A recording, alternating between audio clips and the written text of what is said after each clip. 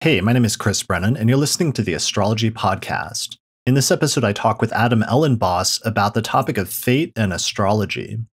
So, this was originally an episode recorded for his YouTube channel, where he put out a call for questions amongst his audience about different topics related to fate, free will. We also got into some topics related to karma and reincarnation and how those integrate into Western astrology, if at all. And basically, it was just a very wide-ranging discussion about a variety of different topics.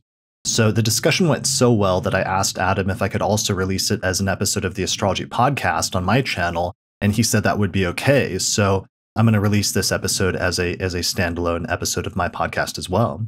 So I think that's it for this introduction. So without further ado, let's get started with the episode. Hey everyone, this is Adam Elenbaas from Nightlight Astrology, and today I am joined by my friend and colleague, Chris Brennan of the Astrology Podcast, and we're going to take some questions that I did a poll on Instagram the other day, asking some questions that we could prepare for an interview with Chris. And you guys sent in a bunch of really good questions on the topic of fate and free will in ancient astrology. We've got a whole list of them. Chris, of course, is world-renowned expert in Hellenistic astrology, author of the book Hellenistic Astrology, the person that I initially started learning Hellenistic astrology from. So it'll be really nice to have him here today and talk about this age-old question. Did ancient astrologers believe that everything was fated? Did they believe in some elements of free will? What were their views? And Chris is here to walk us through that and also just talk about the subject in general. So Chris, thanks for being here. Awesome. Thanks for having me today. I'm excited about this. Yeah, for sure. I've been on your astrology podcast a few times over the years, and it's been just really cool to see how massively popular the show has become and all of the really interesting guests and topics you cover. It's pretty much the number one reference that I have for students in my programs. If I'm like, hey, outside of class, what are some supplemental things you can check out? It's like, well, every episode of the Astrology Podcast to start with. So yeah, it's an easy place to send people. Yeah, well, and it's been great because you were in some early episodes. Like I want to say in the 50s was one of your first appearances. So you've seen my progression with the podcast over the years. And I've also been happy to see your progression of your YouTube channel and like other stuff over the years as well. Yeah, well, it was you and a few other astrologers who were launching into the podcast territory and YouTube territory that really, inspired me to get going with it. So yeah, a lot of mutual love and respect for each other's work.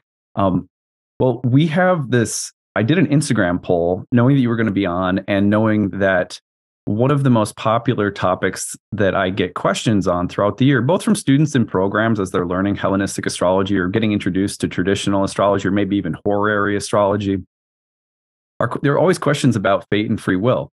And when you read some of the Hellenistic texts, if people do that, they'll also read a style of delineation, or when the ancient astrologers are teaching the techniques, and just the language and the tone for some people can feel sort of fatalistic. And what I find really interesting is, that there was this really, it was actually pretty diverse. The ancient world wasn't just like there wasn't just one view about fate and free will. That's something that I really appreciated about your book, Hellenistic Astrology, the lengths you went to kind of outline what different people thought, and that there were different schools of philosophers who practiced astrology, and that there were different views about fate and free will. So I'm really excited to get into that today. Yeah, I mean, the ancient astrologers, we think of them as these remote, like people that must have been doing this occult, like obscure thing, but in reality, the astrological community back then was just as diverse to some extent as it is today, at least in terms of different views on the purpose or what you're supposed to be doing with astrology. And, a lot of the debates that they were having 2,000 years ago are still debates that we're having today. So there's a lot that's relatable there once you get past some of the initial language and like cultural differences. Yeah. Yeah. Well, that's a great starting point. I think I got like 40 or 50 different answers to the poll. We're going to talk about fate and free will. What are the questions that you guys have? And I put it out there to my audience. The number one question that was repeated in, different ways of phrasing the question, but it all was basically, were ancient astrologers fatalistic? Did they believe that every last element of life down to the smallest details were fated. Was that the predominant worldview?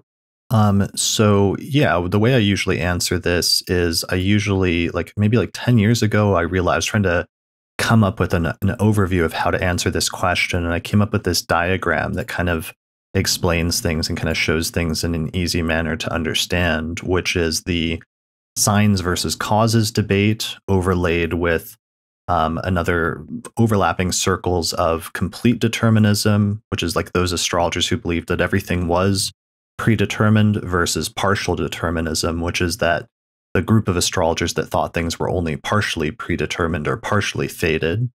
And I think this is a really good way to visualize the issue. But one of the things that's built into that diagram that I think is really important to understand is the spectrum is like complete determinism versus partial determinism, because there weren't any ancient astrologers that thought that nothing is fated or that there's no predetermination whatsoever, because I think the basic premise of astrology was that there is some sort of concept of fate that exists out there, that the planets and especially astrology is an access point to understanding that. And that to some extent, that's the entire purpose of what we're doing here, is trying to understand fate, especially the fate of individuals and like what will happen in individual people's lives by looking at the alignment of the planets at the moment that they were born, which is the birth chart. So I think that's really important to understand and get out of the way right from the start, that it is a very fate-oriented or fate-focused practice. And that is part of the backdrop of the understanding of all ancient astrologers, essentially. And that's why I subtitled my book, Hellenistic Astrology, the Study of Fate and Fortune, because that was really part of my thesis of the book, was that somebody came up with a system in the ancient world for studying fate, and they were actually successful in doing that. Yeah, maybe another question that came in that would be a nice one to throw in here is there a simple definition of the word fate? And also people wondered if it differs at all from the word destiny, and were both of those words used in ancient astrology, and how would we define fate in maybe in the first place? Yeah, so fate is one of the ways that the Stoics defined fate was an orderly sequence of events that's in accordance with some sort of divine plan. And I think that's the broadest definition that's still relevant and more or less at the basis of our definition, our understanding of that word today, in a way that I think an ancient astrologer, an ancient person would still very much understand and relate to. How would you define it, or what would you add to that? Yeah, I like that a lot. And I'm not sure would add anything to it other than that there's a sense of a meaningful orderedness or unfolding of events. And that, and I think the reason that people often gravitate toward the word destiny is because destiny, I don't know if my distinction is the correct one or not, but it seems to me that the word destiny just implies that meaningful orderedness of events is somehow special, or that it's affirming in some way of like has a little bit more of that ring of like heroic calling to it or something. But I sense that the words have been closely interrelated throughout the history of astrology, and that they wouldn't be just too different from one another. What do you think? Yeah, that's a good point. That fate, especially partially due to the Christian context of Western society, came to be seen eventually as a negative thing or as a bad thing, and it's often associated with like the repressive versions of fate, or the idea of predetermination, that there's things that are outside of your control that you can't change or you can't do anything about, that are like the bad things in your life.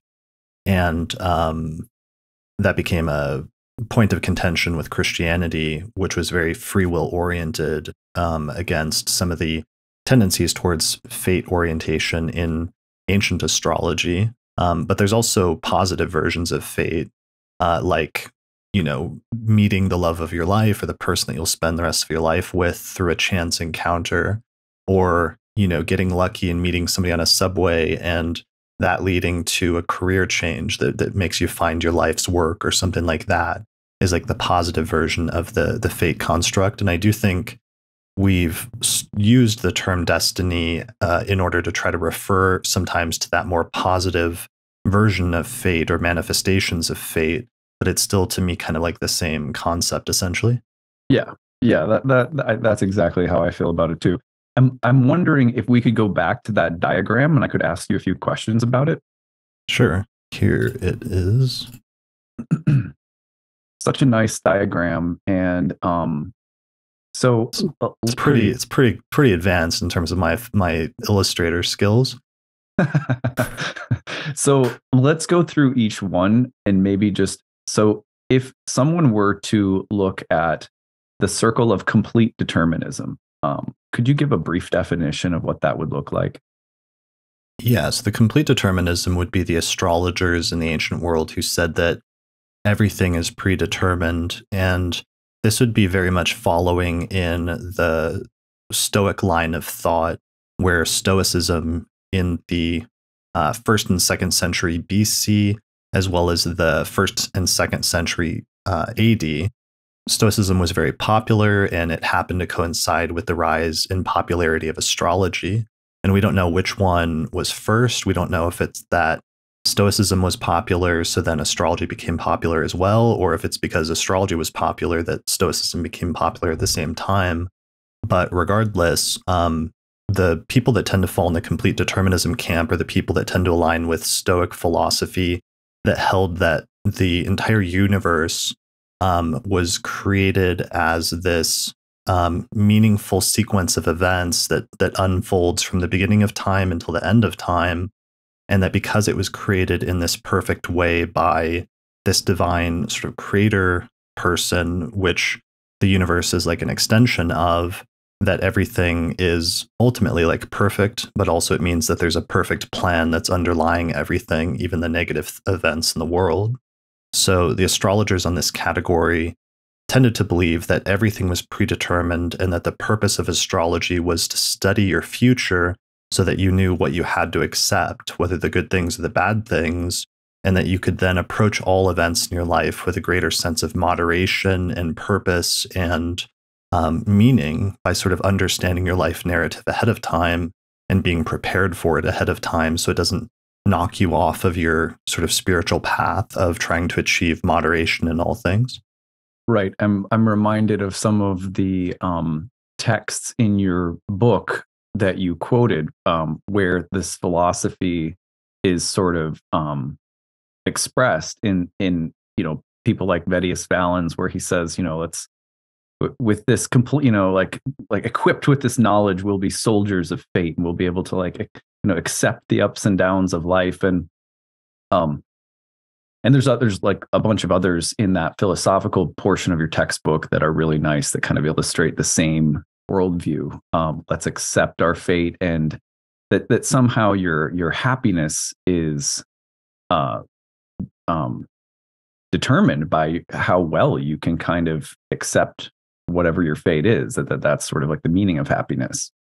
Yeah, well, it's like this proposition that they're like, well, if all events are predetermined, let's say hypothetically, then the one thing that you can really control is your internal reaction to events.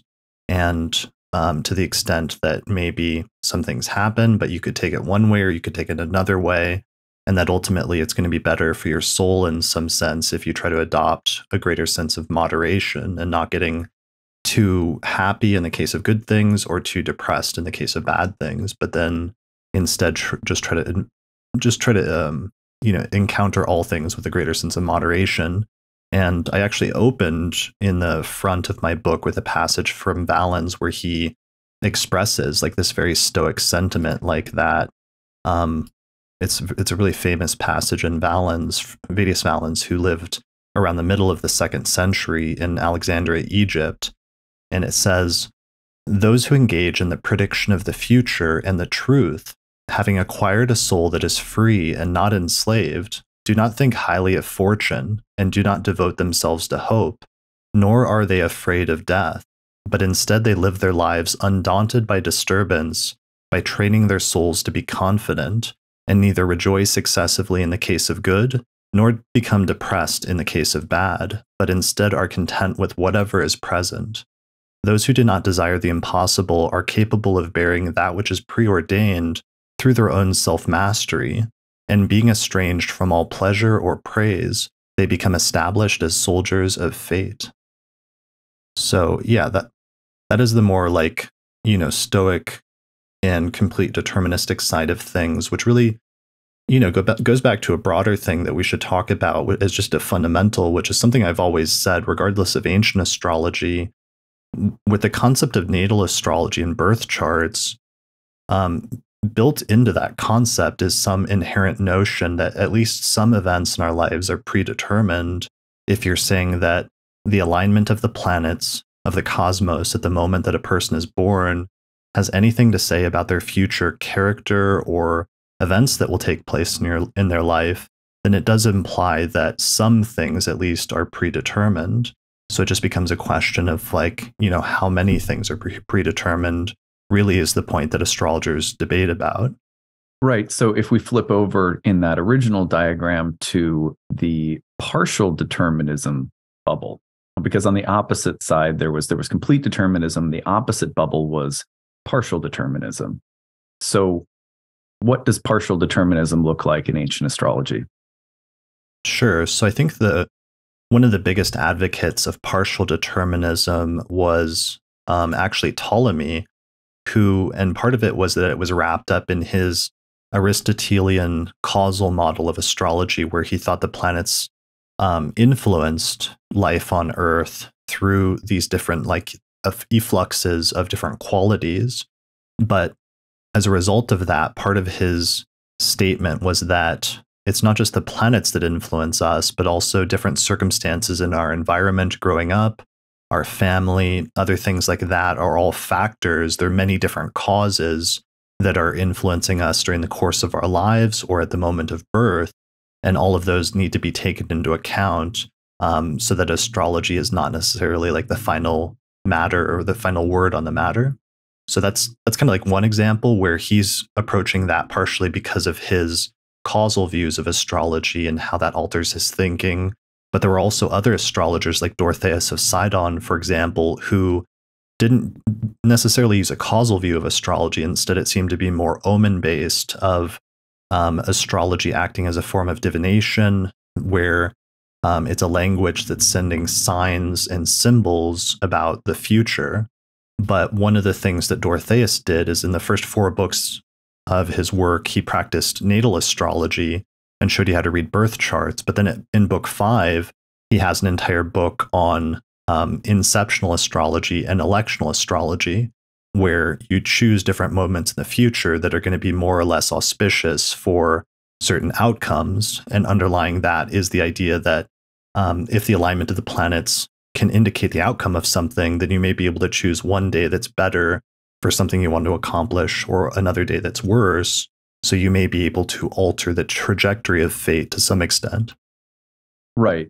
Yeah. And so on the partial determinism side, you have the idea that in a sense, it's like life is a little bit like rather than a straight line with all of these hash marks indicating the events of your life in a completely determined way. It's a little bit more like a 3D chessboard where, there's parameters and there are, there's the moves that you make may have some different outcomes, but there's still a sense that there's like, maybe it's not the best analogy, but there's a set of parameters or there's certain fated outcomes that are still sort of guaranteed, like they're built into the game or something.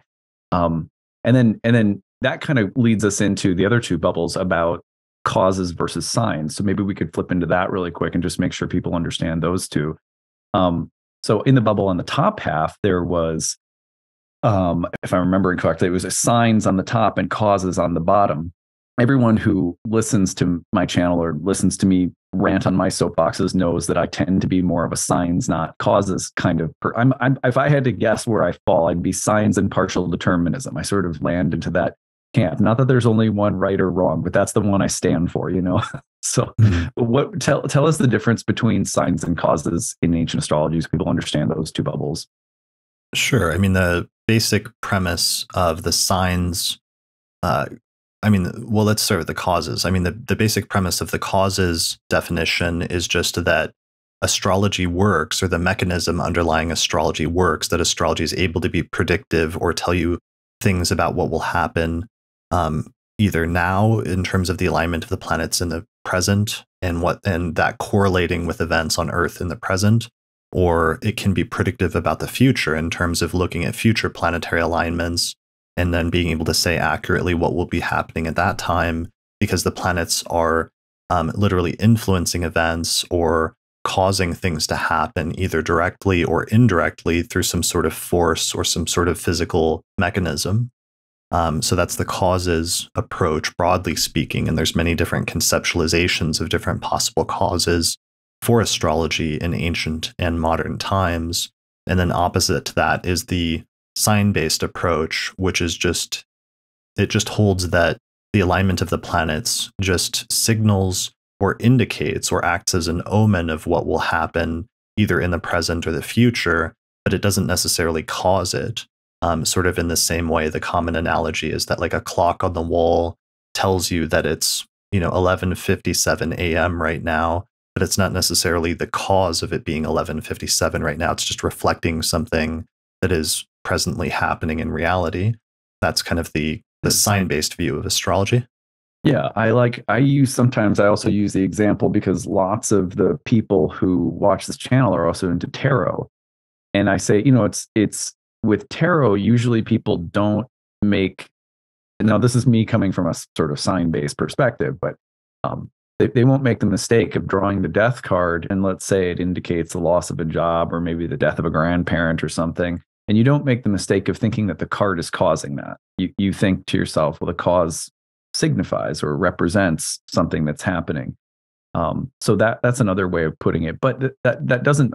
By saying that, I don't mean to sit here and suggest that there may not be some really some causal dimension to astrology.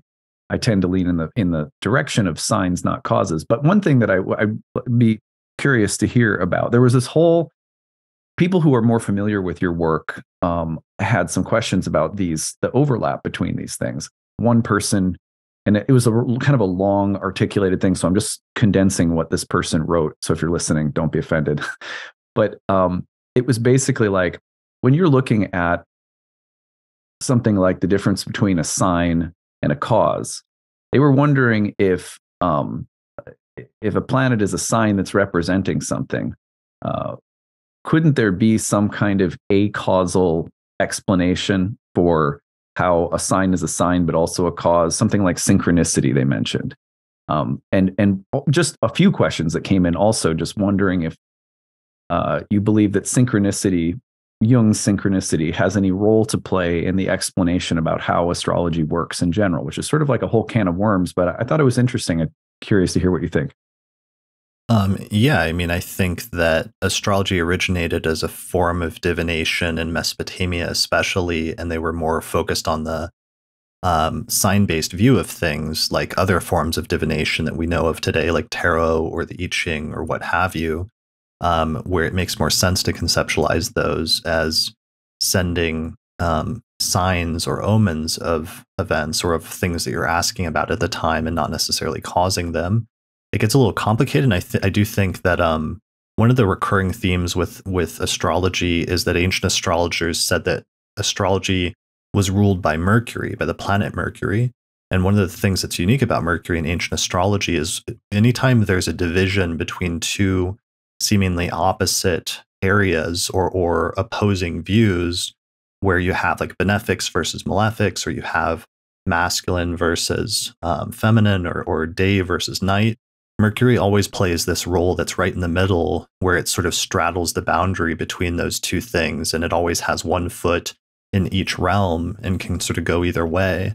And even though I tend to also, like you, conceptualize astrology more as working through signs and omens, I realize it's been in the back of my mind for several years now that as a mercurial art, that probably implies that when we're looking at a division like this, even though that part makes a lot of sense to us, that there may be some causal components to astrology that even if we can't fully articulate or understand them now, that may exist and may be out there so that we shouldn't like completely shut the door to that entirely, which is something I have to keep reminding myself. Yeah. And I think this person was trying to get at, like, what if synchronicity was a way of explaining that there's some secret connection between causality and signs? And I thought that was a really smart observation or an idea. I also say sometimes to my students, because they'll say, well, I really feel the energies of the transits. And one of the things I've said is, well, couldn't it be the case that, like, if you flip a tarot card, the tarot card could indicate different kinds of influences or energies or sensations or whatever we want to call them that you are actually feeling. And so the power of a sign to signify or represent different kinds of influences or causal forces doesn't seem to be outside of the question. Like, why couldn't a planet represent something that you will actually feel? It's still representing it in the same way that the clock will can represent sunset, and the transfer into the nocturnal space. And for most people, that's an actual feeling you get. So it seems to me that, yeah, like there's room for these things to be connected. It doesn't, when you say that something is a sign, it doesn't mean that there's no sense of there being energies that you can actually feel with astrology, even if the planets are still just representing those. It's a mysterious thing, but yeah, does that make sense? Yeah, for sure. And I think, synchronicity was the best modern attempt to bring back, or one of the best modern attempts to bring back, the sign-based approach and reassert that after many centuries of astrology only being defined in a causal sense and having lost, a huge part of its origins and its original identity as, to some extent, a form of divination. So synchronicity is still really important and useful to explore. I don't know if Jung ever completely settled on something, because he changed his mind like several different times during the course of his life about different views on how astrology worked, and he entertained different options. So that's something to be careful about sometimes when talking about synchronicity, or Jung's work on it in particular, is that, like all astrologers, he was always like working with this thing and he could see it worked, but then he was constantly entertaining like different notions about how it worked and why it worked and things like that. But I do think, again, even though, because one of the other things is like fixed stars, for example, are so unimaginably far from us, and the light that's reaching us now was like sent so long ago in the past in terms of time. That's another one of those instances where, it makes more sense conceptually to me that it's acting as a sign or an omen of something rather than being a direct cause of something. But all I'm saying at this point is just that I'm more open now, and trying to be more open to understanding that there may be causal factors in play than I was entertaining previously, because I think like a lot of people in our generation were very influenced by the work of Geoffrey Cornelius, and he made this very strong argument for viewing astrology purely as divination in his book, The Moment of Astrology. And I think there was a lot of really good points to that, but I'm just trying to also keep open some of these historical debates, and that there may be many different sort of nuances to this issue. Yeah, I agree with that. I feel like that same kind of openness, Jeffrey came and spoke with my students in, like, I think it was like 2014, and he came for a week, and we had this retreat and everything, and he developed and presented his view as astrology as divination. It had a huge impact on me. But yeah, over the years, it's definitely it's important to stay open, and to and just to keep, as someone who works with students and clients all the time, just like you do, and people offering feedback. It's like there's a component to everyday astrological experience that you can't deny, that there's a feeling of an influence in the air, Mercury retrograde or Mars retrograde or something. And well, even before that, just think back to like 2020 and all the outer planet energies that were happening, and just like none of us will ever forget that Saturn-Pluto conjunction at the beginning of the year in January, or later, like 6 months later, the Saturn Uranus, when Saturn went into Aquarius and the Saturn Uranus square, it's like we all began feeling that instability and that rebelliousness and that different sort of energies. Oh yeah, yeah, great point. Yeah, and there's definitely circling back around to what you said, just because I know I always get people saying, where can I learn more about this topic? Well, Chris, you have done some episodes on Jung and astrology on the podcast that people could refer back to. I really recommend, if you have never heard Chris's podcast, the Astrology Podcast, that you go check it out. We'll have a link in the description of the video and stuff like that. But you did some episodes on Jung and astrology. There's been some great books written, like Jung on astrology. And was that edited or written by Saffron Rossi? Yeah, Saffron Rossi and Kieran Legracie. And I did 2 episodes with each of them on Jung's work. But the one that might interest this listener the most was episode 148, titled Jung on Synchronicity and the Mechanism for Astrology. So there's only an audio version of that, but if they Google it, they'll find it on the podcast website. Yep. And then there's a couple of books that have been written by Liz Green on Jung studies in astrology. And, you've mentioned those on the podcast before as well. And so if people are interested in learning more about this interesting portion of today's conversation, those would be some good books to check out. You can, if you just search Jung and astrology on Amazon, you'll find all of the texts that we've just mentioned too. Mm-hmm. Well, continuing down our list, we're probably not going to get through everyone's questions today, just so everyone knows in advance. I'm going to try to pick some other ones. One question that I thought was really interesting was, is fate the same concept as karma? We know that Indian astrology and Hellenistic astrology there's a lot that they share. There's some big differences too, practically or in terms of techniques and methods and so forth. But this question was, is fate the same concept as karma? Or are they just different words for the same thing? And if not, are there any really meaningful big differences? Yeah, I mean, I think that, fate is mentioned very frequently in all the Western texts and seems to have been the primary preoccupation of most ancient astrologers in the Roman Empire for many centuries. But I haven't found any references to karma in Western astrological text in terms of the actual astrologers until the past century, when Alan Leo and some of the theosophists started, drawing on Hinduism and Buddhism and other Eastern philosophies and integrating them actively into Western astrology.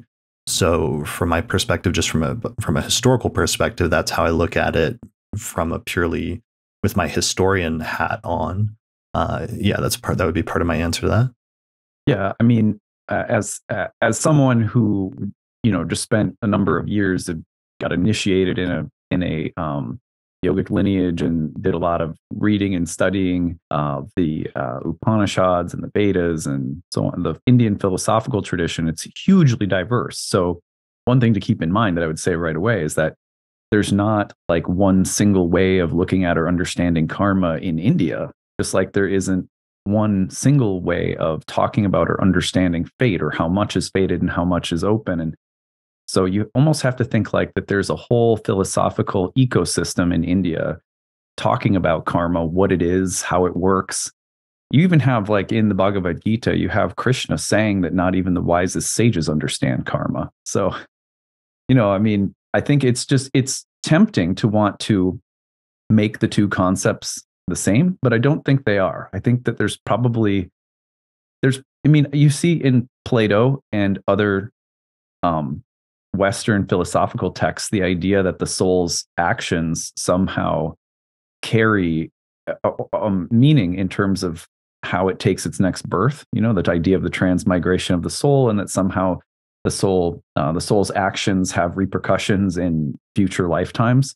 But it's not, in my opinion, in the West, it's not as the whole idea about karma and transmigration of the soul is nowhere near as developed and sort of, you don't hear people talking about fate in ancient Western astrology as though it is the same exact thing that karma is.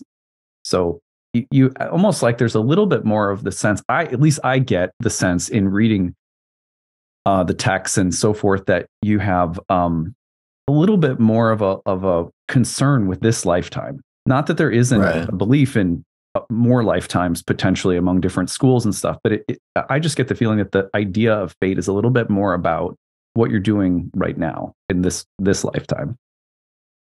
Yeah. Yeah. I mean, they were entirely focused on this, and that the concept of fate was just in and of itself sort of applied to what is your role or what is the narrative of your story in this life. And the idea that astrology could help you figure that out. And that in and of itself was just seen as like really impressive. If you can use astrology to figure out your current life narrative for the next 60 years or what have you, and what your purpose is here or what you're supposed to be doing, that was kind of like sufficient. And I don't think they often like went beyond that to asking like, because usually like ideas of like karma seem like it then extends concepts of fate to a mechanism of why things are predetermined now in this life by extending the causal chain to before you were born, and the premise that there were actions that you took in the past that led to why things are now. And that's where you get some of the ideas of karma and reincarnation, even though they're kind of like separate concepts. And I actually saw a poll recently that was kind of interesting from 2021 that said there was a much higher portion of people in modern India today that believed in karma, but there was a much smaller portion, comparatively or relatively speaking, that believed in reincarnation, which I thought that was interesting, that they're not necessarily always completely connected in people's minds necessarily, that they could be, some people that believe karma is a thing in the present life, but maybe don't believe that it extends over into past lives or something like that. So that's why sometimes, even though those are connected, it might be good to sometimes consider them, whether they might be defined separately. Yeah. Yeah. It's interesting to note that, as far as I understand, Stoics did not place, and we know that a lot of early astrologers were probably Stoics, or that there was strong connection between, astrology in the Hellenistic world and the Stoic school of philosophy, and that Stoics were not particularly, I don't believe that they emphasized the idea of a personal soul, that there's an essence, that there's like that all souls are part of like a universal or something, but I don't believe there was quite the emphasis on the soul trying to transmigrate through successive lifetimes to reach some kind of personal enlightenment. Is that correct? Yeah, I don't think there was. I mean, the closest you could get to that is just the idea of the eternal recurrence, and the idea that the universe is like so perfect in its sequence and orderliness, and the plan that it has, this master plan, that eventually the universe would sort of like collapse, but then it would expand or be reconstituted at some point again, and then things would like repeat the exact same way over again, or something like that in some versions of Stoicism.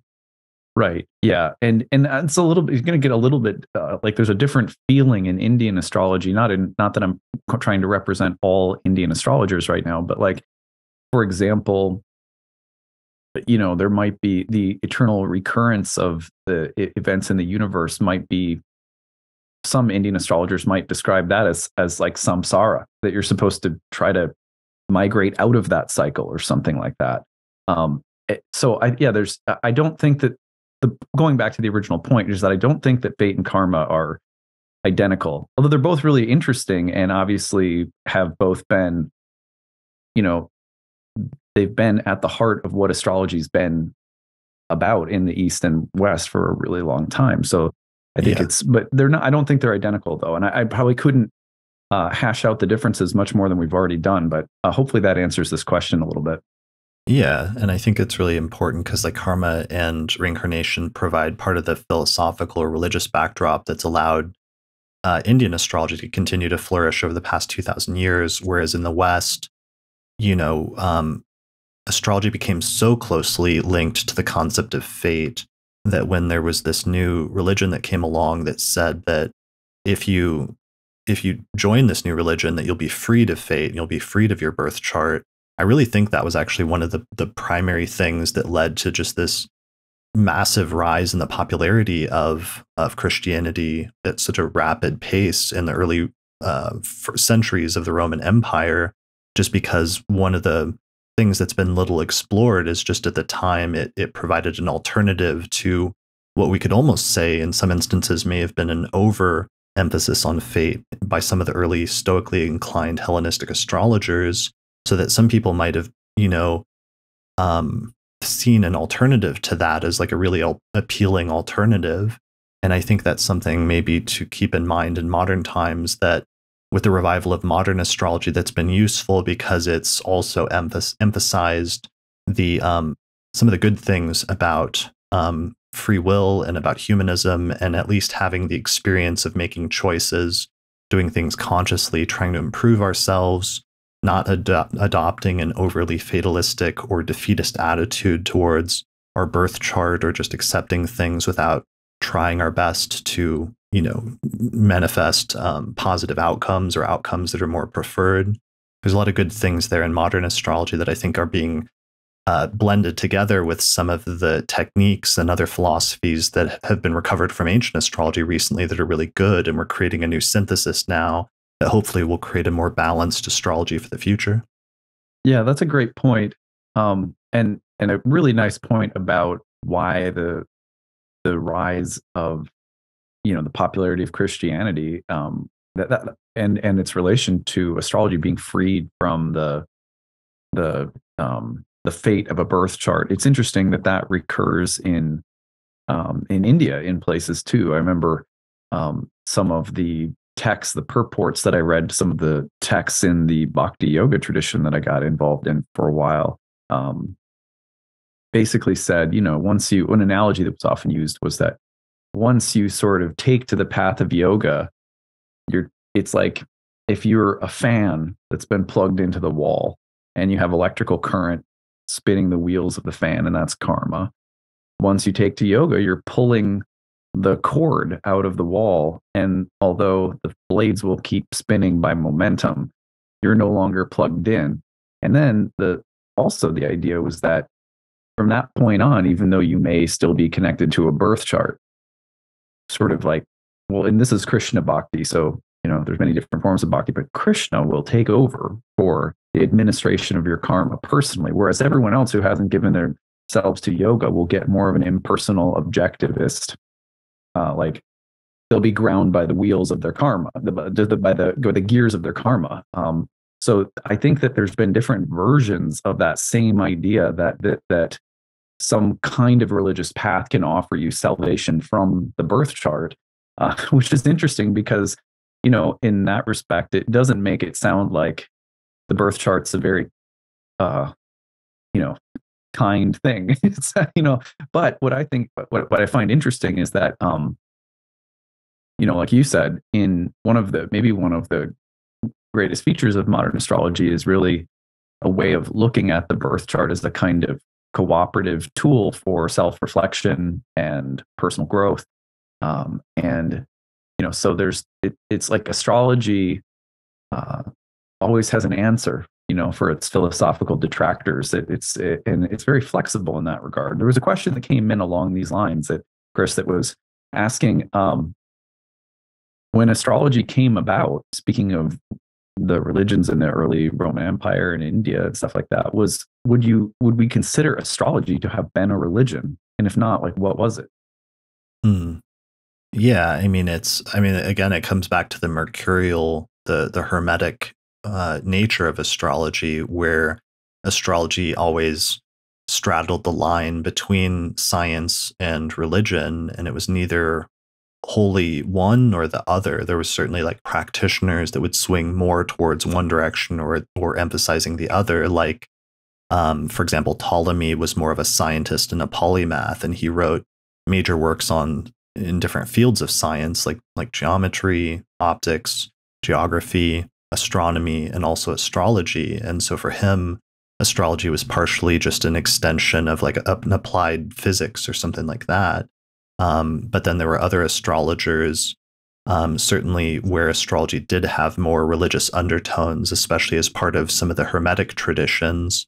and astrologers like Valens or Firmicus, who treat astrology as this sort of secret knowledge that's meant to be passed down from teacher to student, imitating the Hermetic philosophical lineages that would pass gnosis or like revealed wisdom down from teacher to student for generations as part of these almost Platonic dialogues. And there were definitely some religious undertones there where they would ask you to swear an oath not to share the teachings with the unlearned or the uninitiated, so that it was almost as if it was part of like a mystery tradition that was just being passed along over the course of generations and wasn't meant for like general public consumption. And I think in that context, especially when you then also add in some of the undertones of fate and just the inherent nature of astrology, that it naturally, if it works to the extent that it works, it naturally raises some spiritual and religious and philosophical questions about what is our meaning and purpose in the cosmos. And it kind of implies that we have more meaning or purpose than you might think otherwise, then it naturally does, have some religious or spiritual component to it. Yeah, that's a great point. There's a book that I read recently that reminds me of what you just said. It's a book by a Jungian, his name is Jason Smith, and he wrote a book called Religious But Not Religious. And the subtitle is Living a Symbolic Life. And it's a very, the text is like an embodiment of Hermes, and so yeah, I think it's I think that I've grown to appreciate that more and more, because one of the things that I can reflect on recently is like, people again who watch my channel know this, but I grew up very religious, kid, a preacher's kid, and then just a lot of exploration of religion throughout my lifetime.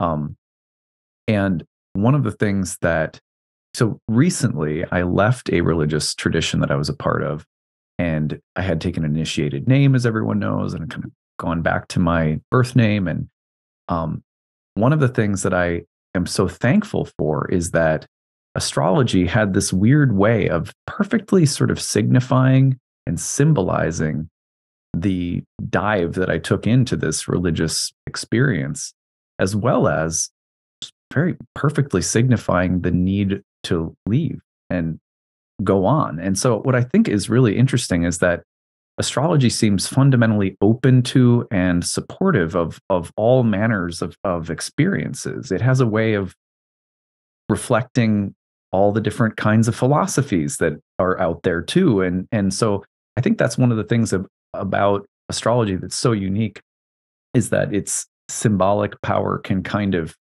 affirm and represent just about any kind of religion or philosophy, but it also doesn't have to get stuck in any of them, which I think is probably why it's so attractive to so many people. Yeah, for sure. That makes me think of a funny thing, like a couple of the most extreme astrology skeptics I know of, when I found their birth charts, they both had like Saturn in the 9th house in a night chart. And it was so funny because it was like the astrology itself was saying that you would not believe in astrology. And there's a funny kind of thing to that. Yeah, totally. I was like, well, it's like someone asked me, they're like, don't you feel like kind of adrift? Like you just set aside your religion, you must feel a little lost. And I was like, no, because, Pluto in the 9th house opposing my sun in the 3rd perfectly represented, my departure from this religious experience, which to me just filled me with a sense of trust in the journey of my life. And there's something about that, although I don't have any kind of religious affiliation at the moment, that felt like a kind of religious experience. I don't know how else to describe it. So I think that's the magic of astrology. There's another question along these lines that we're talking about here. Did ancient astrologers believe that your chart included a set of instructions or learning lessons that you were supposed to accomplish in order to evolve? Now, I'll say that like right away, that sort of in order to evolve piece, we could tack that on or leave that out. I think either way, is the birth chart like a set of instructions Whether you believe it's a set of instructions that carries you on to future lifetimes or not, I think we've already established that's sort of, people debate that, but was there any sense in ancient astrology that the birth chart contained a set of learning lessons or instructions? Yeah, I mean, the evolved part, it just goes back to the evolution part, and I don't think that was a component in ancient astrology, at least, because they were very much just focused on the wonder of being able to cast a chart and look at astrology and be able to say things about a person's entire life and what some of the main beats of a person's life are, or what some of the main chapters of a person's life are and main subjects. And that in of itself is just like really impressive. And sometimes when people want more than that, or they want astrology to be more, to do more than that, I kind of think of like that meme of like Maximus from Gladiator, when he's like, in the arena, and he's like, are you not entertained by, being able to predict like all these, things about what will happen in a person's future, like from the moment they were born until they're 60 or 90 years old. Like that's already pretty impressive. People, let's take that, for what it is. But otherwise, the chart itself, yeah, I mean, some of the basic placements, especially, and that's a reorientation when you're getting into ancient astrology, is that instead of looking at all the placements as being active for the entire duration of the life, sometimes some of those placements will just indicate like a single specific event that will happen at some point in your life that will come to characterize, if somebody was to write a biography about your life, that they would write at some point a chapter about the time that one thing happened. And sometimes that's sufficient. And it doesn't have to be something that's continually present and continually manifesting in the same way in order for it to be relevant. It just has to sometimes tell you something that will be significant and defining about a person's life. And sometimes that's what the birth chart does in some areas. Yeah, I like to, one of the reasons that I go back to, at least, again, not wanting to be too dogmatic, and I have a tendency to get really dogmatic about the astrology as divination thing. But the thing that I like to remind people of is that in the ancient world, to go and see a diviner, I'm just using that word loosely, but to go and see a diviner would require sometimes a sacrifice, and whether that sacrifice was a long journey, like a pilgrimage, or to a temple, or if it was, sometimes literally like bring a goat, or something like that. But like a Beyond Meat burger or something in a modern context, I think would be the yeah. Yeah, exactly. Sorry, don't piss off PETA on my YouTube channel. But yeah, so I mean, it's I think one of the things that we forget is that because we have the software at our disposal, because we have daily astrological content, because we have scrolling, we're always scrolling. There's a and some of that's really cool. Like I'm not at all trying to like so those are there are benefits to all those things, but because of that, it's also easy to want astrology to be like something that it's like we get overstimulated by it, or we don't know how to unplug from it. And so it's kind of like, yeah, I feel like if you were to talk to your therapist every single day, therapy would sort of lose its value, because it's good to let some water pass under the bridge and then go and speak to a therapist. You don't want to take note of every single dream you have, because if you, even in like dream tending classes, they'll say, like let some dream water pass under the bridge, and then you'll notice that some really stand out.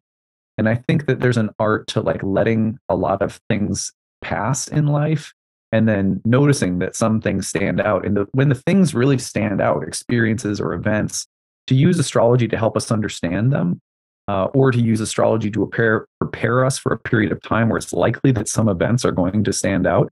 I think that's a really good use for it. But I feel like we can, and I would call that a kind of a divinatory mindset, at least.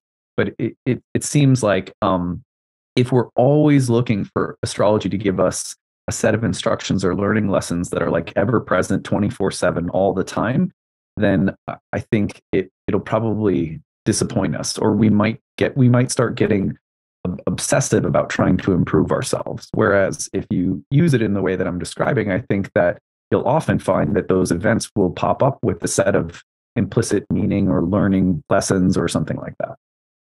Yeah, for sure. I mean, there's a lot there. One of the things I wanted to mention in respect to something you said at the beginning of that was that there's more and more evidence that keeps coming out that astrology during the Greco-Roman period, especially in the early Roman Empire in Egypt, was something that was practiced, not exclusively, but it was one of the things that was practiced in the Egyptian temples. And that when people would come to the temples with like an issue or question, that there were these priests who would cast a person's birth chart and then try to provide answers within that context, using astrology as one of the forms of divination. And so there was a really not just religious, but kind of like a sacred component to that, and much more of a sacred sense to astrology in the ancient world in some instances, which is something that in modern times, with the sort of under our current context of like capitalism and the commodification of astrology, that we've lost a little bit, that probably would have been more present in the ancient world, or even would have been more present prior to the past century, when astrology was something that was less accessible to just normal everyday people, and that you had to have a lot of really advanced training in order to access. So that was one thing I wanted to mention. And then what was the last part, the second part you were focused on? Just that if we are using astrology a little bit more selectively, then I think that there are many, astrology seems to have. Oh yeah, just like the frequency. Yeah. And it seems to provide us with lessons, and that life through astrology can feel like it's giving you some instructions or lessons. But I think that it's really important, and just in my personal point of view, that we not look at astrology like, well, your chart has this set of lessons that you have to learn, but more like, as you relate to your life through the lens of your birth chart, you'll find that one of the ways in which it speaks or feeds back to you is that it provides you with a set of what you maybe are meant to learn within the context of something you're experiencing. But it seems that for it to do that, you have to make sure that you're not like obsessing over it like it's a set of instructions. Yeah, I mean, I think, during the course of a student or an astrologer's career, every astrologer that I've ever known goes through different periods of like waxing or waning in terms of the level of frequency to which they pay attention to their own birth chart or their own transits, or the birth charts and transits of everybody around them, or the mundane transits and like current world events. I think different astrologers go through different stages, and especially early on, there's a stage where everybody does that really intensely and sort of obsessively, and that's okay to a certain extent, as long as it doesn't verge into being unhealthy, just because it's part of the process of learning and immersion. And just as if you were immersing yourself in a language, if you were trying to pick up Arabic or ancient Greek or Sanskrit or something like that, like the best way to immerse yourself into language is to like go there and live there and just do that 24/7. Right. And that's how you really internalize something. But there can definitely be an unhealthy version of that. But for the most part, it's still something that for astrologers, for people that become astrologers, astrology is like this code or this language that's happening behind reality, that's sort of like telling you what's going on at any given moment in time. And sometimes it tells you things that, are important piece of information that may be contrary to what you initially think about events, but then later it will turn out to be true, which is a recurring surprise that I often have, even having experienced that like hundreds of times. I'm always sort of impressed by when my experience of something, of events, is one way, and I expect things to go one way, but the astrology is telling me there's something else going on here, and it's going to go a different way, that the astrology often ends up being true. And I think there's still, though, but where I was going with that is that there's a healthy component to that, which is that all astrologers are using astrology as a process of studying the unfolding of their life purpose or life narrative. And during the course of your life and your career as an astrologer, you will always be digging that up in different stages, and sometimes coming to new understandings or new realizations about your birth chart as part of a lifelong process of finding out who you are and what you're here to do. And there's something just very beautiful and very, interesting about that as a phenomenon that we experience as astrologers. Right. Yeah, that's true.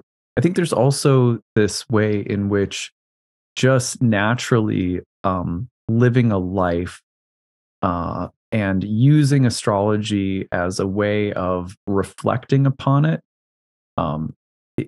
Sometimes I feel like that is more satisfying to me than using astrology to try to figure out why I'm here, what I'm supposed to do. Although I don't think they're mutually exclusive. Like sometimes I feel like astrology is giving me this feedback about how to individuate or what my purpose is or what the lessons might be in any situation or time in life. There's this other level where it's almost as though astrology is just providing me this, like you said, like, are you not entertained? Like astrology is just providing me this archetypal lens through which to appreciate the richness of experience itself. And so, like, even just being able to like reflect on the fact that the way something happened, took place while the moon was opposite Mars, like, oh, wow, that got heated. Then I reflect on the fact that the moon was opposite Mars. And somehow it's like a balloon in my chest is just blowing up. And I go, wow, it just changes. Then I have to experience that and that sequence of events and the consequences. And maybe I have to, make up with someone after an argument or something. But somehow astrology itself, set aside the lessons and the purpose, just provides us with, it expands our appreciating capacity for experience itself. And I think that it's important to have that kind of relationship to astrology alongside of always mining the chart for like moral or spiritual imperatives or like purpose or something. Yeah, for sure. To retain that sense of just like wonder that it works at all and how rich the language is and how well it can describe these different levels of human experience. Yeah, totally. This is interesting. Let's see. This dovetails with another question. So we're talking about fate and we're talking about instructions, things that you're here to learn. There was also a rich practice of astrological magic in the ancient world. And there were also debates about whether or not astrological magic should be used or not. We're not going to be able to tell anyone what to do or not to do about this, but could you just outline for us, like, what were the views? Was astrological magic used by everyone, but was it used by some astrologers and not by others? What were the debates like about it? And what would be some examples of how astrological magic was used in relation to the birth chart? Yeah, I mean, I think there was a tension in the Hellenistic tradition in the Greco-Roman period between some of the astrologers that were more stoically inclined, who thought that the purpose of astrology was to learn your fate so that you knew what things you needed to accept in the future and wouldn't be blindsided by stuff. And I think that's really important to emphasize because it's the one philosophical principle or precept that just gets repeated amongst almost every astrologer, so that it must have been like this commonly agreed upon like thing of like, that's what we're doing with astrology, or that's one of the primary purposes, whether you're fully deterministic or even just partially deterministic, that there's some element where you're trying to learn the future to know what you have to accept. And but then there were other traditions, going back to Mesopotamia even, because astrology in Mesopotamia in like 1000 BCE, they would do it for the city or the state, but then sometimes they would do it for the purpose of then figuring out what propitiation rituals would then need to be used in order to ward off any negative things. Or sometimes they'd try to get, cute with it and do things like the substitute king ritual, where it's like, if there's a negative omen for the king, then let's switch out the king for like a week or two until that passes, and then we'll put the king back in, and different stuff like that. So there was clearly a pre-existing tradition that had some magical notions of finding out the future so that you can try to avoid it, almost as a form of like time travel or something like that, and of working with time in order to manipulate or control it.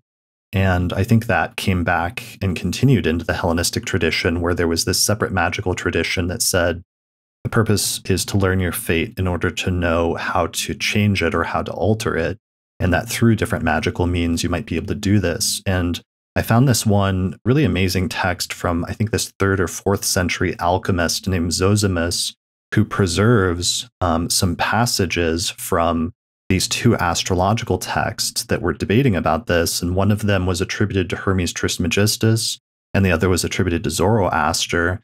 And the Hermes text, interestingly, is the one that's arguing for more of a Stoic position on fate that aligns more with authors like Valens, where it's saying you learn the future in order to learn what you have to accept.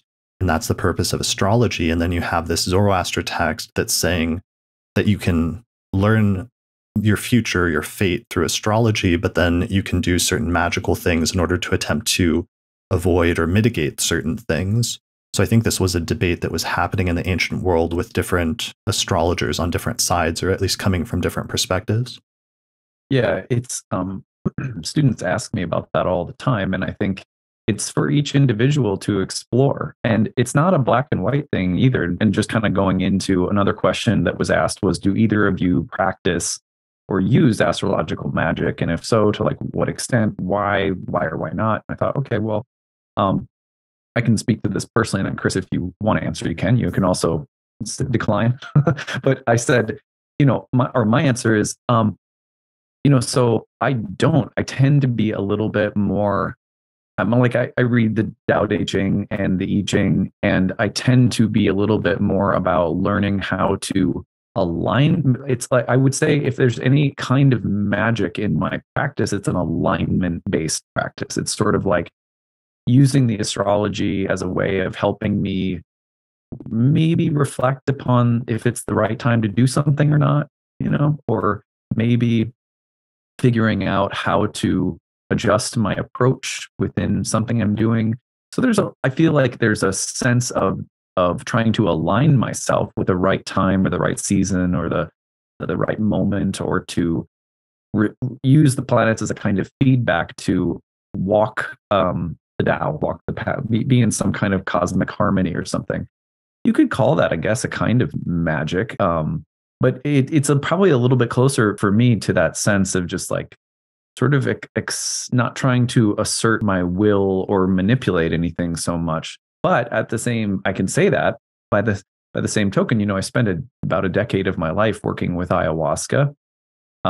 Working with ayahuasca is definitely like a plant medicine that's helping in, one way of describing is that you're using it to try to remediate things that you're dealing with psychologically, or if you want to call it, you're karmically or something. And my wife and I teach a program that we just started called Roots and Spheres, which is a monthly moon circle where we track the astrology for the month, but we also diet a plant teacher that we feel like could help us to find that right alignment within every lunar cycle. So I think I'm guessing that there would probably have been a lot of astrologers throughout history like this, where there may have been go pick your herbal medicine under this side of the moon, in this sign, or, you use this herbal medicine for this kind of ailment, but while still broadly speaking, trying to walk a path of acceptance rather than, willful domination or manipulation of astrological energies. But I don't think it's so. My point being is that I don't think it's been black and white. I don't think it's like, well, either you just sit back and passively accept every last thing, and there's no practice of any kind, no magical remediation or anything, or it's like, you're making an amulet every day to try and manipulate every last thing. So I'm guessing that a lot of practitioners throughout astrological history have sort of fallen in the middle someplace. Do you want to take a swing at this question, Chris? Yeah, there's so much there. And I like what you said. I mean, one of the things to be aware of that comes through really clear in some of the Stoic philosophers is sometimes we conceptualize fate as like this external thing of like our circumstances. But in the Stoic philosophical tradition, it's like your fate is not just your external circumstances, but also your internal circumstances of like who you are, like what your character traits are, what your proclivities towards certain actions are, your temperament, and different things like that, so that it's not just an external notion of fate, but even the notion sometimes that some of your actions and your choices might be predetermined as well. And sometimes that shows up in certain techniques like zodiac releasing in the Hellenistic tradition, where especially zodiac releasing from a lot of spirit is very much keyed in with the actions that you'll take in order to find your career and accomplish what you're supposed to do here in terms of the actualization of your will and your internal potential. And it's kind of startling sometimes to see that technique objectively lining up very well sometimes with you making important decisions that came not as a result of external circumstances, but sometimes as a result of internal choices that we make, that we have the experience of as being completely free will choices. So there gets a little bit of trickiness there in terms of internal versus external fate and the potential that it's not just your external circumstances that may be subject to fate, but there could be some internal things there as well.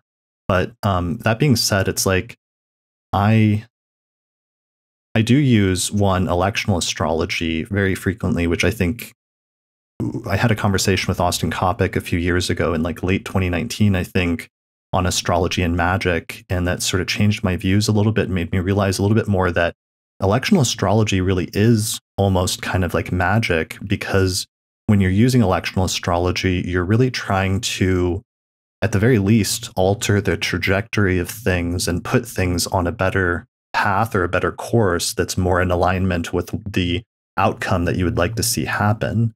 And that's very much what people that are involved in astrological magic or just magic in general are trying to do as well.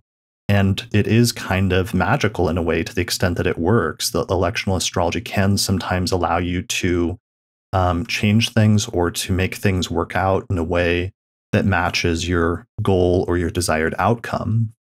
And that does, I think that's the area of astrology that gives you the greatest sense of like free will and the ability to alter or control things for the better, out of anything. But that being said, nothing will teach you about the restrictions of fate faster than trying to find a set of electional dates and realizing very quickly that you don't have unlimited options, and that the circumstances of time and location and practicality impose certain restrictions on you, so that you're never going to find like the perfect ideal electional chart. There's always going to be some things in it that are not optimal or that you don't like, and that you end up having to accept as trade-offs for things that you do like. And that becomes an additional sort of interesting part of the fate and free will dialogue, is sometimes having the choice in front of you and being able to make the choice consciously of what the good things and the bad things are that you're going to accept on an ongoing basis by paying attention to the moment in which you're initiating actions and what the potential is in each of those moments every single time.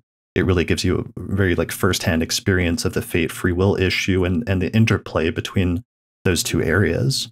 Yes. Go ahead.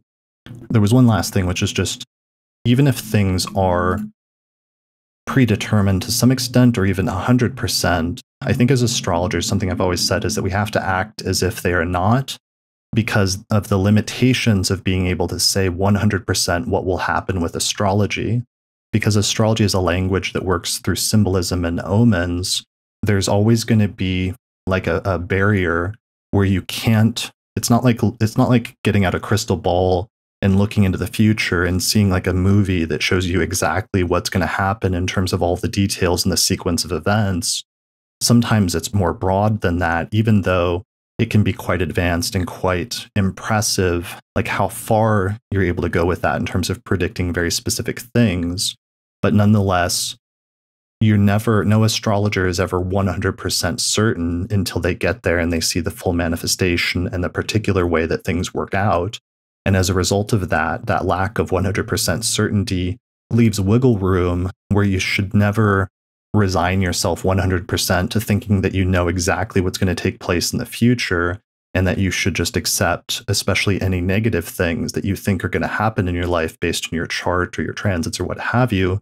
But instead, we have to always try to push for the best possible outcomes and push for the best possible scenario, because oftentimes, sometimes at least as astrologers, if we do that, we'll find that the outcome in the future was not as bad as we expected, or that there was a much more favorable way that things ended up turning out than our initial like pessimistic assumptions or thoughts about something. So I think that's where there's a sort of free will that lies in astrology, even if we're adopting like the most deterministic mindset. That's a great point. I sometimes use an analogy when it comes to archetypal prediction. If as an astrologer you're trying to be like David Copperfield and wow people, you're probably trying to throw one dart and hit the bullseye. I think what we're really trying to do as symbolic, as a hermetic activity that's symbolic and archetypal in nature, I'll call it that, is more like taking 5 darts and just trying to hit the board with all 5 of them. The likelihood is that if I describe what Saturn opposing a person's Venus could mean in 5 different ways, completely unique ways of reading that symbolic interaction, and I try to keep those thematic, for example, the maturation of Venus, Venusian things becoming more, a love relationship becoming more mature, like a wine that's aging well or something, or the death of a relationship, or what. So I describe them in different ways. It's likely that one of those darts, when I'm speaking to a client, will have hit really close to the bullseye, if not the bullseye. And in doing so, there's always someone, when they are first learning about astrology, they'll be like, isn't that cheating? And it's like, well, no, not if if my goal isn't to try to impress someone with my predictive, concrete predictive success, like a David Copperfield, and I think that the other thing that does too, when we learn to read transits or understand astrological prediction in this manner, and there's some cases like in horary where maybe that's not appropriate. If someone's saying like, we're trying to conceive, will we be successful? You may not want to, that there are forms of astrology that I think may be more concretely predictive, and people may or may not be drawn to those or whatever. But if we work this way with birth charts, then the other thing that we can do is we can, knowing, okay, there's this realm of Saturn Venus possibilities that are coming in. Then if you say, well, there's some fault lines in my relationship, and this transit's coming in the next year, well, that's a good time. If you know that, you can start talking like, hey, let's go get some therapy. Let's go to counseling together. You can be proactive when you have some sense of where those fault lines are. Or like, for example, clients will come in and maybe they have Pluto ingressing into their first house in Aquarius coming up. And I've heard myself say more than a few times to people who know astrology and are worried about their health, well, don't wait for a crisis. If there are some basic, obvious ways, you might be able to take care of yourself a little bit better, and you know what those are. I don't, but if you know what those are, do them now, because what could be the harm in just taking better care of yourself?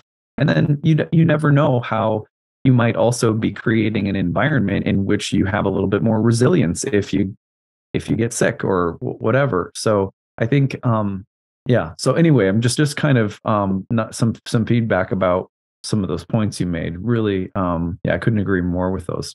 Yeah, that made me think maybe there's a way we could summarize that in a sentence. I don't know if this is perfect, but just workshopping this here, that the success of astrology is not in how well you predict the exact concrete outcome in each individual case, but rather in how well you can describe the overarching archetype, because really astrology, as you said, and as Richard Harness says, astrology is archetypally predictive, and that it shows you the archetype that you can describe, which is like the overarching umbrella symbolism. And then there's going to be many individual ways that symbolism can manifest in specific ways, and that you can access the archetype, but sometimes it's harder to get a bullseye on the specific individual manifestation because of how many different factors are involved in doing that. But again, it goes back to that thing where if you can describe the archetype, it's still going to A, be accurate, and B, be really impressive that you can do that at all. Because realistically, if we step outside of our astrologer bubble for a minute, that shouldn't work. Like we shouldn't be able to describe archetypally like what's going to happen in the future based on the alignment of the planets, in the present, the past, or the future. That just from an objective, like scientific, modern, like materialist standpoint, like shouldn't work. And there's many people that assume before they've actually learned astrology or studied things like transits that it just doesn't work. However, one of our recurring experiences that every astrologer has is just this sense of astonishment and wonder that it does actually work, and then trying to see how far you can go with it and how close to making it a sort of predictive science you can get in terms of predicting specifics. And we take that as far as we can go. But one of the things that I do sometimes is like provide delineations for each placement. I'll do 3 delineations where I'll say, here's the archetype, and I'll try to describe the archetype as broadly as I can of a specific combination. Let's say Venus conjunct Saturn, and I'll say, here's one positive way that this could manifest in a specific circumstance in your life.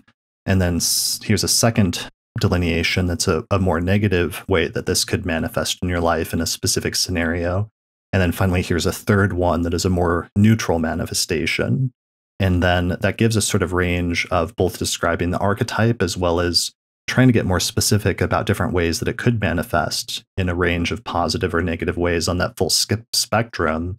And then, asking the client or talking to the client about how it has manifested at this point, and if it's been on one side of that spectrum of experience or another.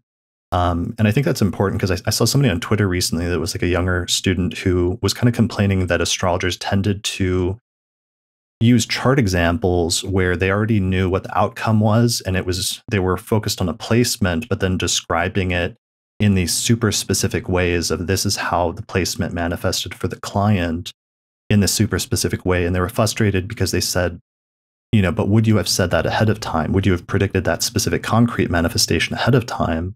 And I think what's important to understand is when astrologers use these highly specific examples and then describe the outcome, the purpose is to teach students and also for the astrologers themselves to have learned this is a specific manifestation in a person's life of this archetype, because it's really important as a student or for a student to learn the full range of manifestations, because sometimes there can be unique ways that things can come about in a person's life that you didn't expect or didn't anticipate because you just didn't consider that as a possibility. But the more you learn about astrology and the more you consider different possible manifestations that could happen from different archetypes, the better you can be about trying to make specific predictions in the future. Right. And, that goes back to something that I said at the beginning, which is that sometimes I'll find that students of traditional astrology will say, those texts seem so fatalistic. Right. And I think some of that is actually more about language and tone and culture. Because, if you read, for example, Firmicus Maternus, whose book is like just chock full of delineations, this planetary combination or planets making aspects and planets in houses and so forth. And you'll find, all sorts of delineations in ancient texts. But I tell my students there's no reason to believe that they were that different from us, in the sense that, they would have anticipated not so much. I mean, maybe in some cases there were people who were more super literal. Like if you have this combination, then it means that a wild dog will bite off your arm or something, something like crazy. But I think you can read those texts archetypally as well. So, there's almost, I feel like the texts are written in a way that is teaching you about different manifestations of the underlying symbolic values or correspondences. So it's like, if you have Venus and Saturn, you'll see a list of delineations. And that list, when we read the ancient texts, there's a tendency to want to take that list literally, like a cookbook. And then we think, well, ancient astrologers, they were so narrow and limited and literal. But I don't think they actually were, because you see how diverse those delineations were from text to text. And really the texts themselves were probably teaching students to think about symbolic interactions on a kind of an underlying level. Like here's a list of delineations, but if you're studying astrology, you would be looking at those manifestations as possibilities, not just a concrete list of ways you should always predict. Yeah. It's a metaphorical dog that will bite off your arm, rather than a literal dog. Metaphorically eaten alive by dogs is how you'll feel during this year. Sometimes, I mean, what you said, the ancient astrological texts all seem to have this pedagogical approach to teaching, where they give extreme examples, and they tend to frame, especially some astrologers like Firmicus, who's very over the top, tend to frame things as the most extreme possible manifestation for teaching purposes, because those delineations are meant to be evocative and to point you to the overarching archetype that's underlying those delineations. And then the more that you can understand those evocative examples as pointing to something broader, the better of a chance you're going to have of predicting more specific outcomes or different variations of those outcomes on a spectrum that might be a little bit more neutral or even good. But anytime like you want to establish a spectrum, you first have to establish the extremes.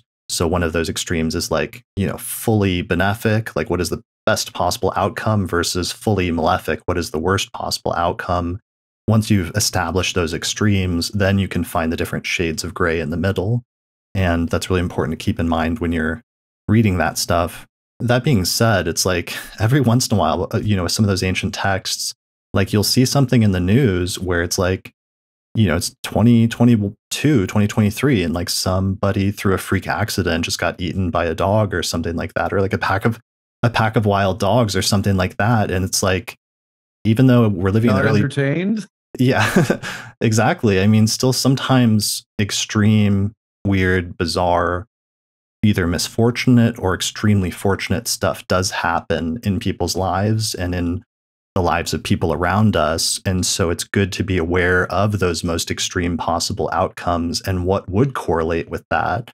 Like, I'm constantly fascinated by, like, on Reddit, there's different subreddits where people post their stories, and just like these extreme, like, these extreme human stories of human experience, of extremely positive or extremely negative scenarios that happen in real people's lives. And then just my impulse as an astrologer to see what correlated with that, so I can understand better what that looks like in a chart, and then can be able to talk to people better. If it's a client, for example, if they have something that's just in the neighborhood or the ballpark of that extreme experience, even if it's in a much more, not neutral, but let's say, lower level version of the same thing. Yeah. I think, in my main point, going back to the start of this conversation, was, the ancient texts are not. Sometimes people will think, well, we're more symbolic and archetypal now, right? And they were just literal and fatalistic then.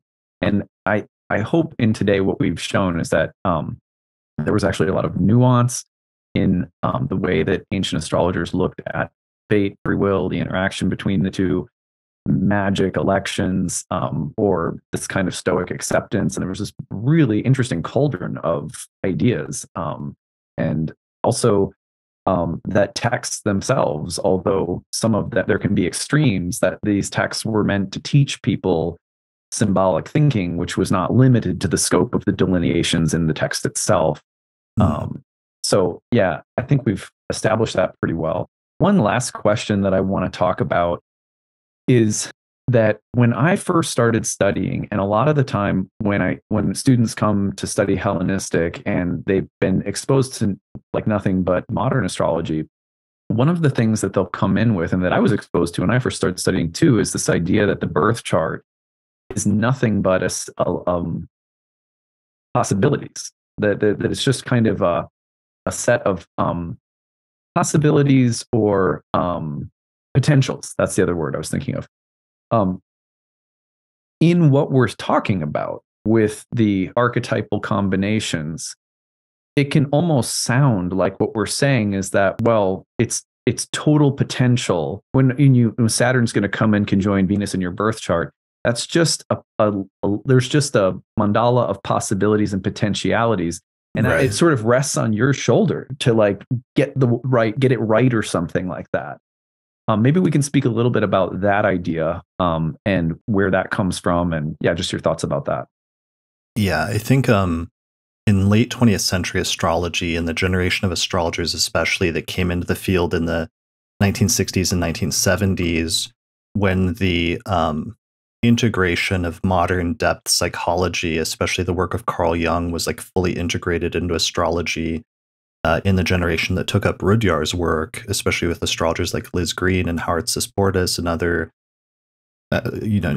actually a whole group of modern astrologers, because they were integrating counseling dynamics into astrology, they were so concerned about and so worried about not doing harm psychologically to people by instilling them with false fears or scenarios, or other things like that would sort of like disturb their mental state, that they almost went too far in presenting an almost like Pollyanna type view of every possible placement, which to a certain extent that was good, that they sort of talked us down as a tradition from some of the worst case things, like always considering Saturn to be negative, which it wasn't necessarily even in traditional astrology, or always interpreting certain things as extremely negative.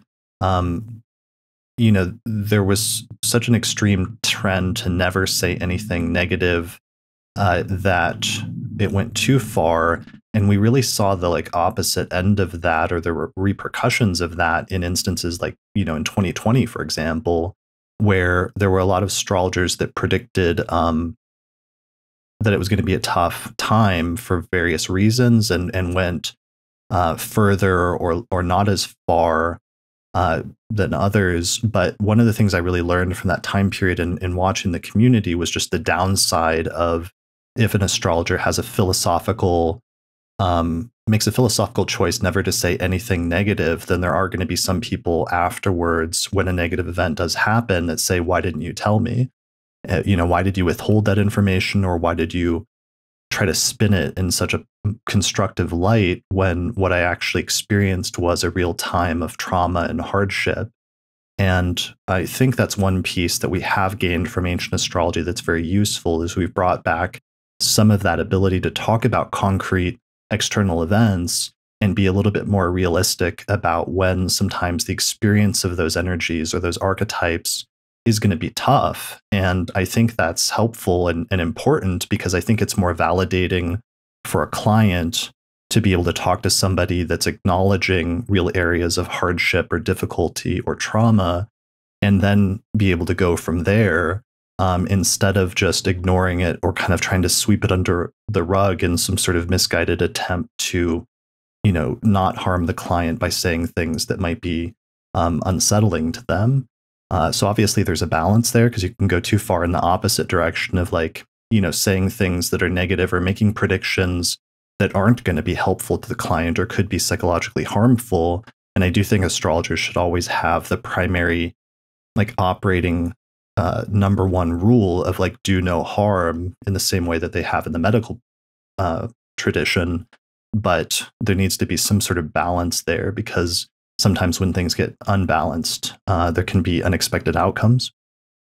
Yeah, that's a great point. And I think, I remember, I think it was William Lilly in the beginning of his text on horary astrology, which is called Christian Astrology. And that text is not, it's an interesting, the title is interesting because it really has nothing to do with Christianity per se, but it's just a great text on horary astrology that he wrote. At the beginning of that text, anyway, right. It's a Christian astrology text that's composed of like 90% of like earlier Arabic Muslim authors that he was drawing on. Yeah. Good point. And I think if you did a whole, you've done some talks on that text in particular on your podcast that I really loved. Right. But I'm thinking that it had to do with the climate of religious belief at his time that he named it that too, right? Yeah, probably, because there was increasing like attacks, during the Renaissance and early modern period from the church that were not good in terms of trying to ban astrology or get rid of it, especially, the branch that he really practiced, which was horary, which is the branch that it was a lot harder to defend on naturalistic terms as a science, because it's just like more obviously like tarot or something like that just looks like a form of divination. Yeah. So in the beginning of that text, he says, deliver their hard fate by degrees. I believe that's one of the things that he said, like if you should come, or it might, and there's something similar that's said in Firmicus in his note to the students of astrology. He says something about like kind of like deliver the blows gently, sort of like, and I think that's important because, we might sit down and look and see, we've been using the Saturn Venus example, and you might think, well, based on this situation, it sounds like divorce is coming, based on what the client is telling me and so forth. But you should treat that situation like, you don't know exactly what's going to happen. You could outline that as a possibility among others. But I think the philosophical point I want to come back to is that even in a situation like that, that doesn't necessarily mean that what you're saying implicitly on a philosophical level is that there is no fate or destiny whatsoever, that it's all up in the air somehow. I think that more often than not puts too much pressure on people, because usually what comes in to that sort of possibility void is the sense that, well, it depends on how conscious you are, what you'll get, is like sort of rides on you and how enlightened you are, something like that. And which, there and again, going back to where we started today, there's some, I think probably you and I would both land in the camp of there being sort of a partial determinism, and like there's some relation between our choices and the unfolding of fate. But again, just because we may not be able to say exactly what is going to happen, or we have an archetypal realm of possibilities to work in, is not the same thing as saying that the future is only possible and open and completely just potentiality. So that's where I stand anyway, where I would say I can't go that far. I have to say, no, like Hermes, I'm interested in some kind of relationship between that sense of possibility, potential, choice, and the very real sense that fate exists. Again, otherwise, I'm not sure how astrology would have come about in the first place. And I think we have to take seriously what the ancient philosophers and authors were saying, which is that this is a study of fate.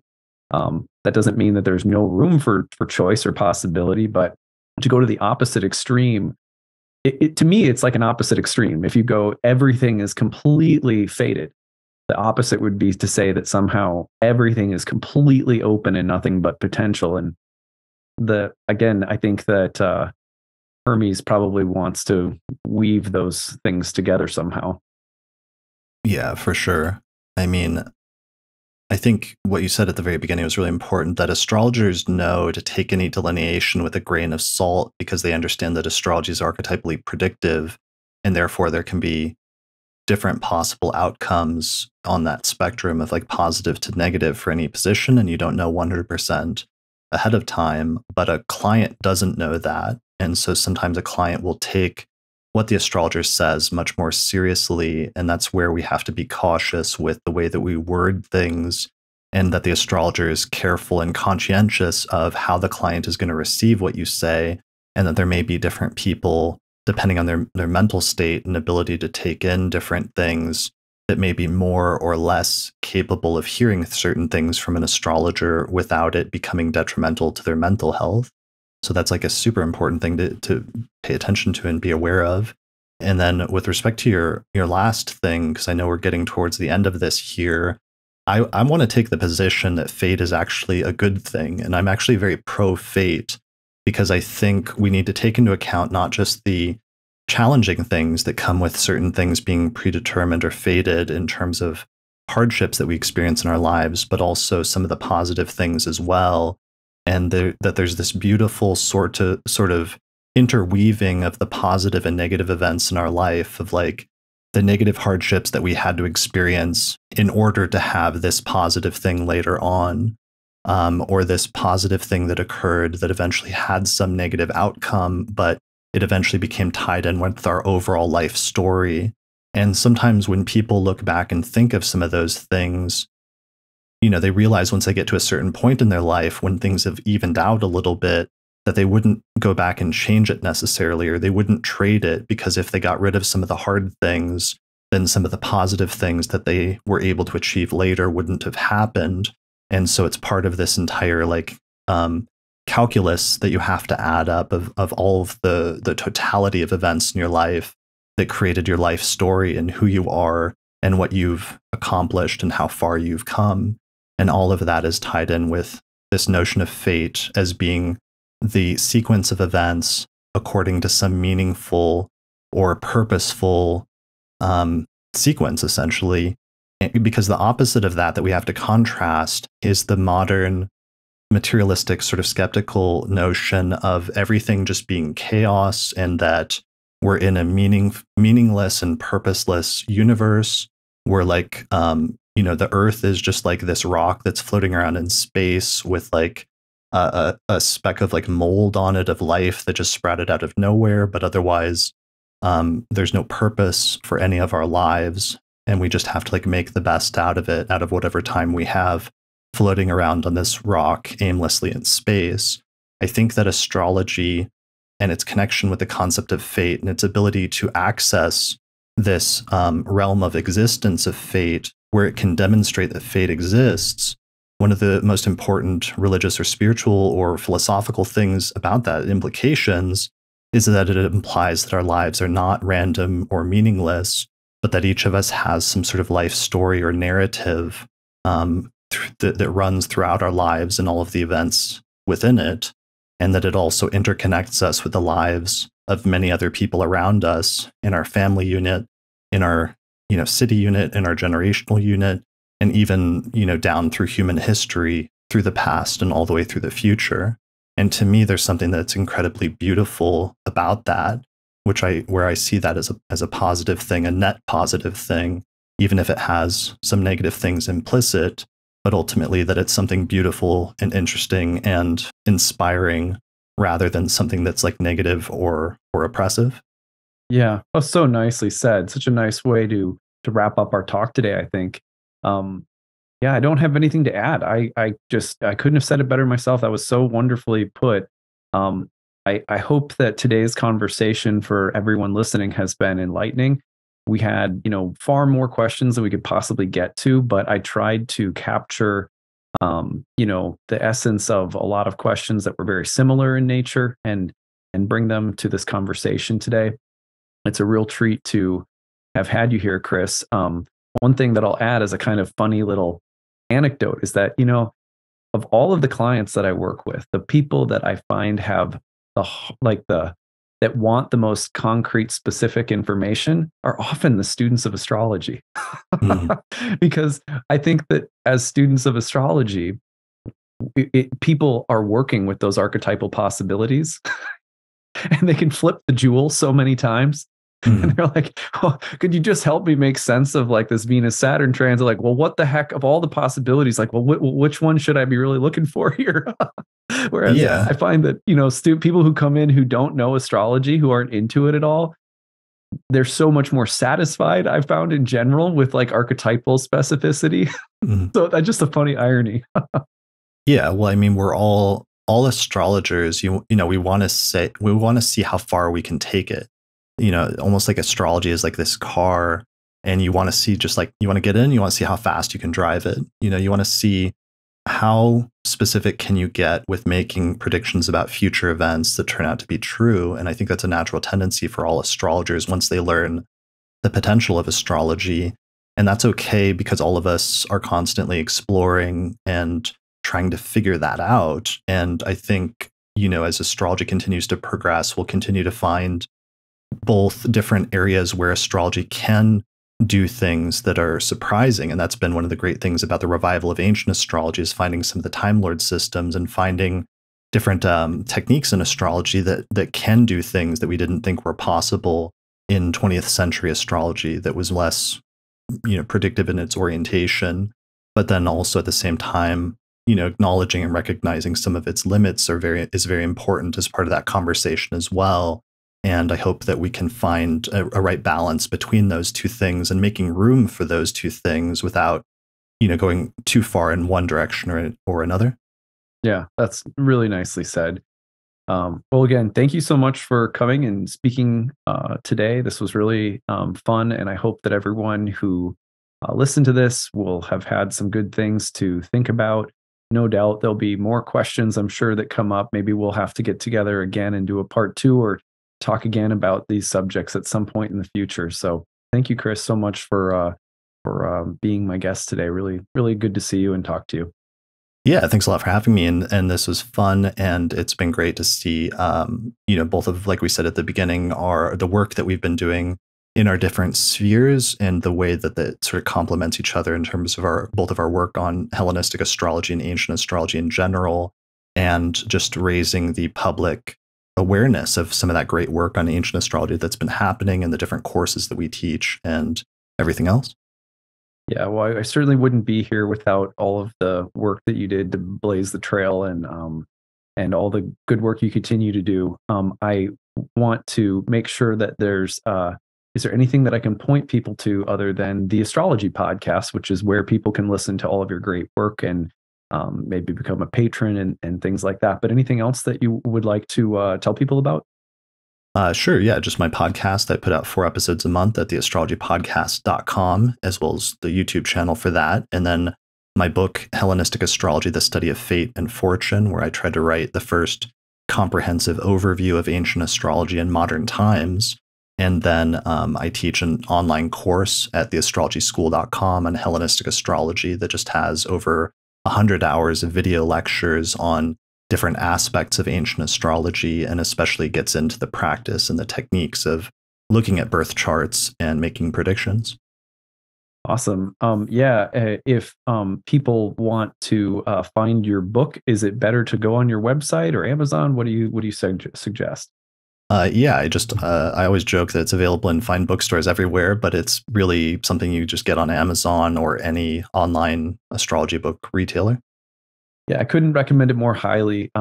It's one of the textbooks that I use in my own course. And, I think that if you're going to study Hellenistic astrology and you're looking for a starting point, Chris's class, his book, fantastic places to study. Of course, you can also check out my classes at nightlightastrology.com. Really so glad to have you here, Chris. And let's look forward to doing some more collaborative work down the road. For sure. Thank you so much.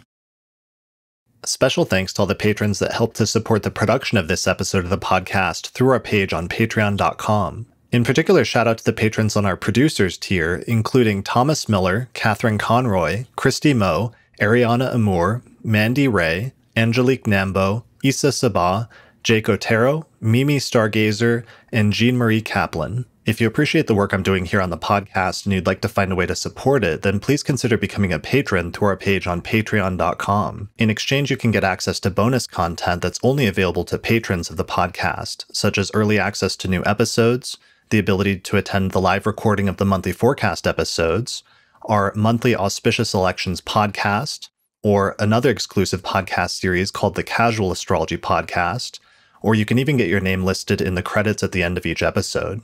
For more information, visit patreon.com/astrologypodcast. If you're looking to get an astrological consultation, we have a list of recommended astrologers at theastrologypodcast.com/consultations. The astrologers on the list are friends of the podcast that have been featured in different episodes over the years, and they have different specialties such as natal astrology, electional astrology, synastry, rectification, or horary astrology. You can get a 10% discount when you book a consultation with one of the astrologers on our list by using the promo code Astrology Podcast. The astrology software that we use and recommend here on the podcast is called Solar Fire for Windows, which is available for the PC at alabe.com. Use the promo code AP15 to get a 15% discount. For Mac users, we recommend a software program called Astro Gold for Mac OS, which is from the creators of Solar Fire for PC, and it includes both modern and traditional techniques. You can find out more information at astrogold.io, and you can use the promo code AstroPodcast15 to get a 15% discount. If you'd like to learn more about my approach to astrology, then I'd recommend checking out my book titled Hellenistic Astrology, The Study of Fate and Fortune, where I go over the history, philosophy, and techniques of ancient astrology, taking people from beginner up through intermediate and advanced techniques for reading birth charts. You can get a print copy of the book through Amazon or other online retailers, or there's an ebook version available through Google Books. I also recently published a new translation of the anthology of the 2nd century astrologer Vedius Valens, which is one of the most important sources for understanding the practice of ancient astrology. You can find that by searching for Vedius Valens, the anthology on Amazon or other online book retailers. If you're really looking to expand your studies of astrology, then I would recommend my Hellenistic Astrology course, which is an online course on ancient astrology where I take people through basic concepts up through intermediate and advanced techniques for reading birth charts. There's over 100 hours of video lectures as well as guided readings of ancient texts, and by the time you finish the course, you will have a strong foundation in how to read birth charts as well as make predictions. You can find out more information at courses.theastrologyschool.com. I also recently launched a new course there called the Birth Time Rectification course, where I teach students how to figure out your birth time using astrology when the birth time is either unknown or uncertain. You can find out more information about that at theastrologyschool.com. Each year, the podcast releases a set of astrology calendar posters for the coming year, and we've just released our 2023 planetary alignments and planetary movements posters, which are now available on our website at theastrologypodcast.com/store. There you can also pick up our 2023 electional astrology report, where Lisa Scheim and I went through the next 12 months and we picked out the single most auspicious date for each month using the principles of electional astrology. You can get that at theastrologypodcast.com/2023 report. And finally, thanks to our sponsors, including the Mountain Astrologer magazine, which is a quarterly astrology magazine which you can read in print or online at mountainastrologer.com. Finally, thanks also to the Northwest Astrology Conference, which is happening May 25th through the 29th, 2023, just outside of Seattle. This year's conference is going to be a hybrid conference where you can either attend online or in person. Find out more information at norwac.net.